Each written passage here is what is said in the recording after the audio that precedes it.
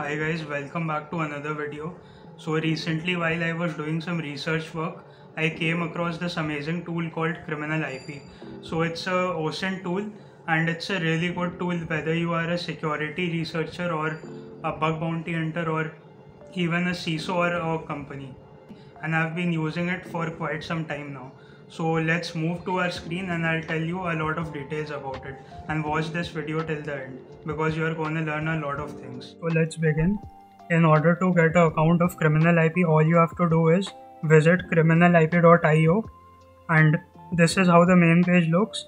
You have to go to register and all you have to do is put your email ID and set a password, and it will hardly take 1 minute for you to set up an account, and it's completely free. So now once you have your account ready, this is how the dashboard will look like. You can see that I've already created an account and I have a medium plan, so this is a premium plan. So let's talk about the main features.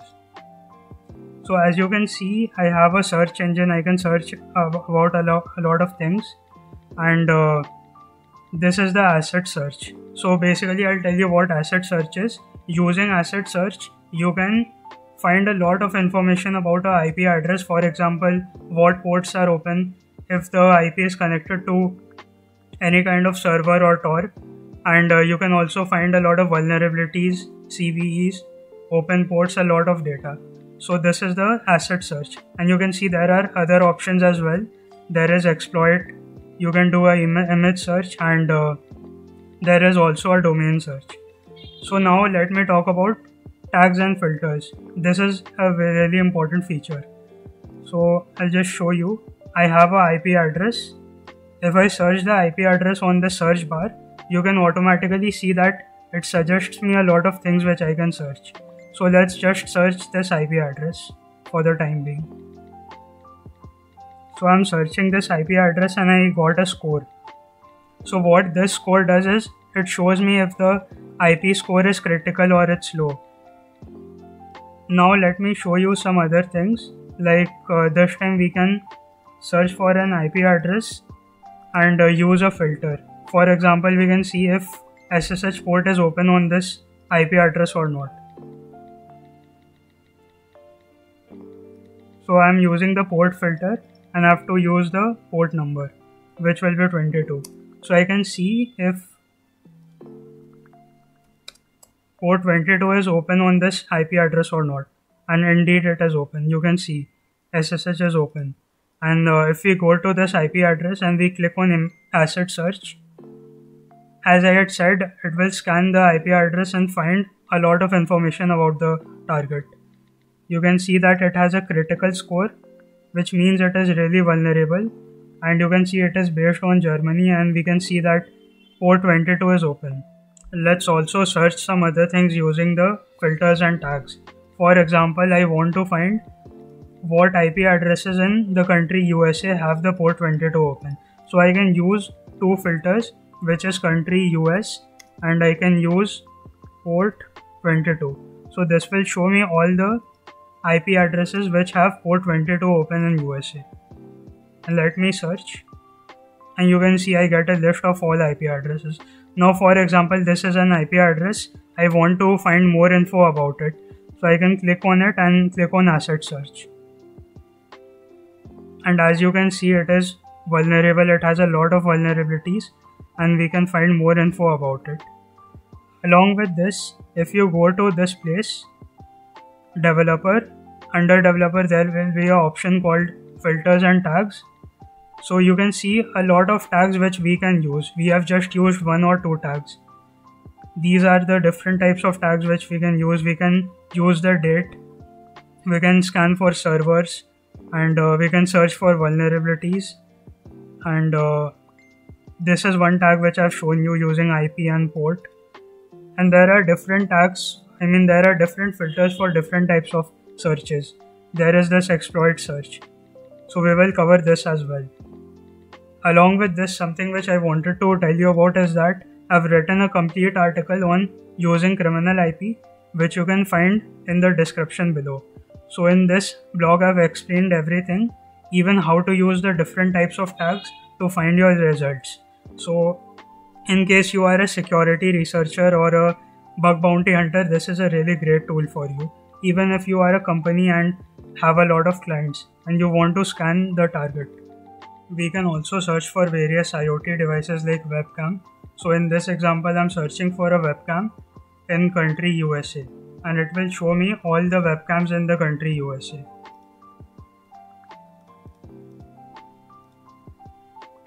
And as you can see, these are the results, and we have already found a critical result on which we can do a asset search. Other than this, we can also search for IP cameras,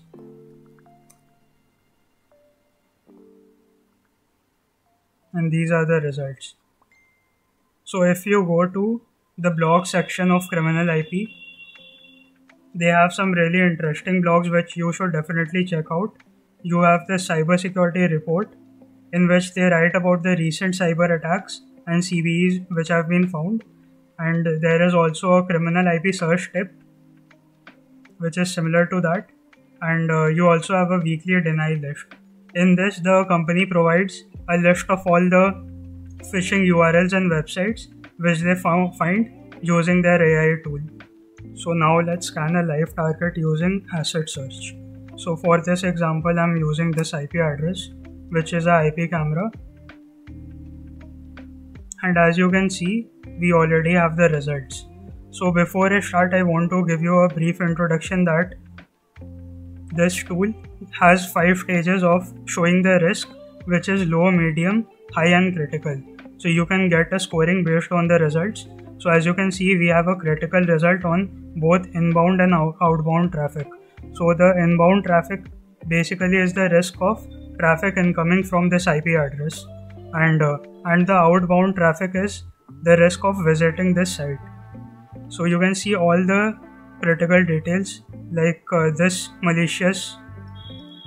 You can see that this IP address is malicious, and we are the first person to see this IP address. If someone has discovered this IP address before us using this criminal IP tool, we'll get to know that 2 or 3 people have seen this before us, and they also tell us that this IP address is a VPN, and there is a lot of critical vulnerabilities. So this asset search feature is really good in case you are a researcher or a company which scans a lot of IP addresses, because it is really useful in the information gathering phase of cybersecurity. So we can see other information like there is a SSL certificate which is valid, and we can see the address, and we can see the IP address of the owner. We can see the host name. We can see that this IP address is based in China, and there is another really important feature called detection, which shows you what type of IP address the IP address you are searching for is. For example, this particular IP address is a VPN IP, so it is most probably being used as a VPN and as a hosting IP. So you can see all the data. In case a IP address is used as a Tor IP, we'll get to know. So there are various types of IP address which the tool lets us know about if the IP address we are searching for is a part of it. Other than this, we have a lot of other information like currently open ports, and you can see all the critically marked ports are marked in red. So these are all the ports which are open, and so these are all the ports which are open, and you can see around 1000 ports are open on this target. We have 231 vulnerabilities and also the name of the services which are vulnerable, and you can see that criminal IP's asset feature has found 26 exploits from exploit.db, and we can see a lot of other data as well. So if I scroll down, you can see the whois information about the target. You can see the location on map, it's based on this city in China, and we can see a lot of details about the open ports. And on the right side, we can also see the CVEs associated with this IP address. So most probably this IP address is really vulnerable to a lot of CVEs, and we can see that it is highly vulnerable to Jenkins. So if you are not aware of Jenkins, it's basically a continuous development platform which is used by developers. So you can see all these CVEs which we can search for and we can use on the target. And we can also do an exploit search, which we will discover pretty soon. Let's also take a look at other information. Let's also have a look at another IP address, which is this one. This is based in India. And you can see that this is a VPN IP address. And it has a lot of vulnerabilities as well. And scrolling down, we can see the location in Noida. And these are the CVEs associated to it. So using asset search, you can find a lot of information about a particular IP address. So let's talk about some other features like exploit search and domain search. So you can find the exploit search on this place. So using exploit search, we are able to find more info about a CVE. So you can see I've searched this CVE, and if I click on this link, it takes me to the exploit database page, and you can see that this CVE is for a FTP client stack-based buffer overflow attack, and I can download the exploit in this place. Other than this, we also have the domain search, which you can find in this place. So domain search is a really interesting feature because using it, you will be able to find a lot of information about a domain. So for this example, let's do a domain search on this domain. And you can see it is already scanning it. And we have a critical result. So you can see that it has a 99% critical score, and it has obfuscated script, malicious HTML element, fake favicon icon. So there is a good chance it is a malicious site, and you can see that there is a really good probability of phishing. It's based on United States, and you can also see other details like whether it has a valid SSL certificate or not. And scrolling down, we can see a picture of the site, and you can see it looks like a torrent site where you can download movies. So there is a good chance that there is phishing going on in this. And you can see the connected IP address to this domain and other important details such as TLS certificate. So it shows the version of the TLS certificate. So it is using HTTPS, the country and the cookies encryption. So this is a really good feature for enumeration about a domain. The asset search also has a data download feature. For example, I can put the CVE ID and search for it, and you can see it gives me a result of all IP addresses which are vulnerable to this particular CVE, and I can also download the result. And you can see there are so many results for this CVE, and maybe I want to download only 2 results. So I click on the download button and it downloads it, and you can see I've already downloaded a result. So criminal IP also has a lot of API integrations. So basically you can use criminal IP along with other security tools such as Nmap, VirusTotal, Splunk, Stix, and a lot of other platforms. So you can see we have some interesting ones like Nmap. You can use criminal IP with the NSE script of Nmap, and you also have Splunk. You have Volatility, which is a Python utility used for forensics, and you have Log Expresso, and you also have Stix. So for those of you who you don't know about Stix, it is basically a structured language which is used for cyber threat intelligence. So basically what it can do is it can convert your cyber threat intelligence data into a graphical format. So this is mainly used by people who are into cyber threat intelligence to graphically view their data. And you can see I've also written a blog about it. I'll drop the link in the description. I've practically shown how to download and use this Stix API integration. And you can see I was able to find information about a target and show it in a graphical format. So go and read the blog. Other than this, there is also a Chrome extension of criminal IP, and you can use it with a lot of other tools.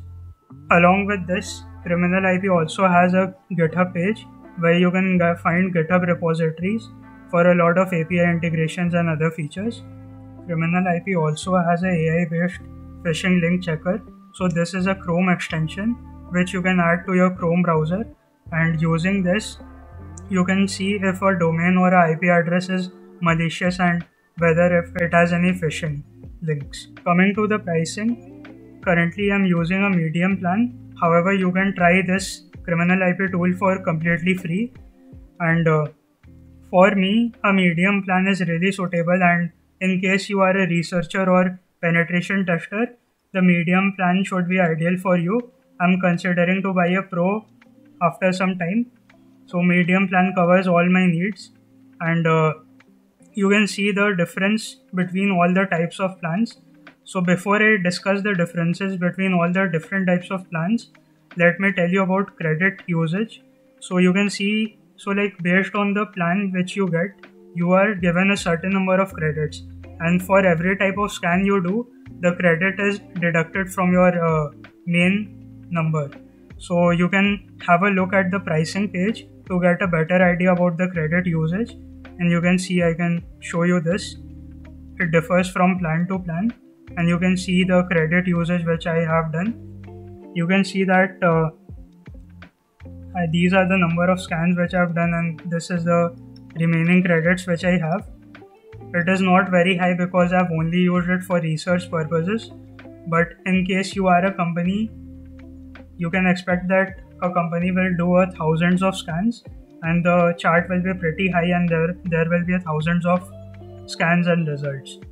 So it differs from company to company which plan you should choose, but you can have a general look that in the free plan you don't get the exploit search, but in these paid plans you get all the features, and you can see the difference. If I go for a pro plan, I'll get some additional features like tag filter and real IP detection, anonymous VPN detection. So these are the features which I will be getting, and you can see a comparison between all the different types of plans. So as I said, it totally depends on your company and your usage, but a premium plan is much better than a free plan, and even if you don't want to buy it for the time being, just give it a try. You have most of the features, and if you like the tool and you find value in it, definitely go for a higher plan like medium or pro. So this is my personal conclusion. I think that criminal IP is a really amazing tool. So whether you are a security researcher, bug bounty hunter, or whether you have a cybersecurity company, whether you are a Ciso, it's a really good tool, and it is a really powerful tool, and there are so many different types of features which you can use to find a lot of information about the target. So you should definitely at least give it a try because it is completely free as of now. Just go to the website and register your account, and you can try using it, and trust me, while using it you will get to know a lot more about this tool because there are so many different types of filters and tags. So if you have any queries or business inquiries, you can go to the website and go to the contact us page, and you can fill your form, and you can also email the company by emailing to support@aispera.com. So I hope you guys liked this video, and thank you so much for watching. I'll drop all the links down in the description so you can check it out. Make sure you read all the blogs that I've written because it can be really useful if you want to know more about how to use this tool.